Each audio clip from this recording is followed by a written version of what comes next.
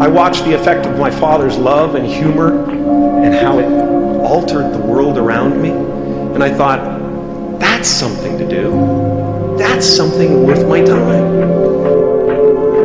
When I was about 28, after a decade as a professional comedian, I realized one night in LA that the purpose of my life had always been to free people from concern, just like my dad. I did something that made people present their best selves to me wherever I go. How will you serve the world? What do they need that your talent can provide? That's all you have to figure out. I can tell you from experience, the effect you have on others is the most valuable currency there is. Because ultimately, we're not the avatars we create. We're not the pictures on the film stock. We are the light that shines through. All else is just smoke and mirrors, distracting, but not truly compelling.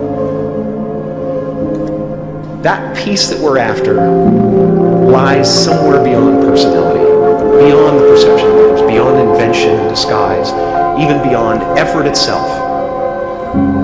You can join the game, fight the wars, play with form all you want, but to find real peace, you have to let the army go.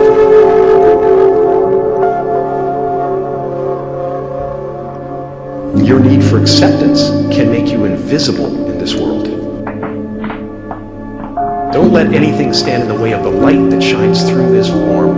Risk being seen in all of your glory.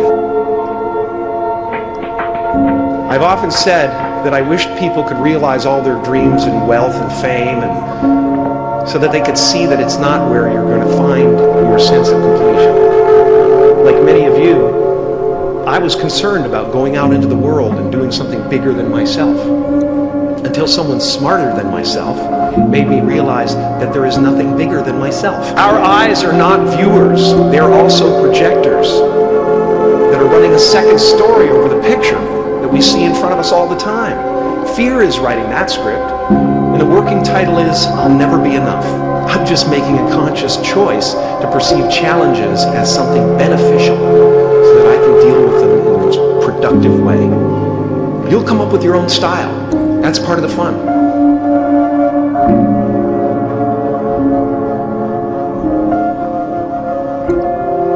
Life doesn't happen to you, it happens for you.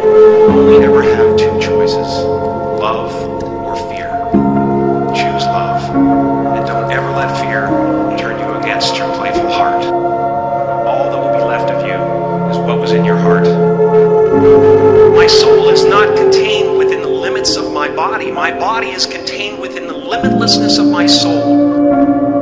You can fail at what you don't want, so you might as well take a chance on doing what you love. Relax and dream up a good life.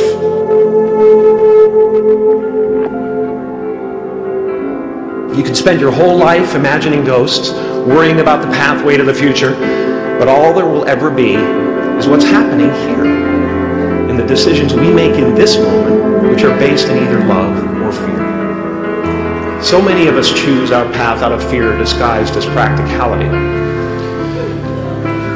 What we really want seems impossibly out of reach and ridiculous to expect, so we never dare to ask the universe for it. I'm saying I'm the proof that you can ask the universe for it.